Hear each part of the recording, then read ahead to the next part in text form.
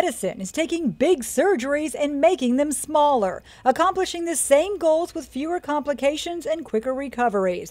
That often requires cutting-edge surgery suites. Lee Memorial has opened up a hybrid lab about a year ago. This one is devoted to a less invasive heart valve replacement surgery. The multi-million-dollar hybrid operating room is a must for the TAVR procedure, which replaces the aortic valve without opening the chest. Dr. Stephen Priest is part of the exclusive surgery team. This actual equipment can take a CAT scan right as we're doing the procedure. We just have to step back, and it gives us a map on how to place the valve. If an emergency surgery were required, that we have all the equipment available to be able to open the heart and place the patient on bypass. Another high-tech surgery solution earned a room of its own. The daVinci robot works out of a designated suite designed to house its control console and specialized surgical system. The daVinci robots have 4 arms.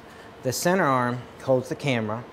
Then there's 2 left arms and 1 right arm. The daVinci robot remains docked during surgery and works best for procedures that require a fixed position, including prostate, kidney, gallbladder, heart, and gynecological operations. The daVinci robot gives you 7 range of motion, so you have a lot more dexterity.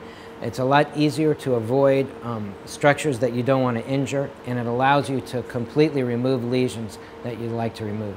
Forget more is better when it comes to surgery. Less is more, even if it means building a better operating room. For Lee Memorial Health System, I'm Amy Osher.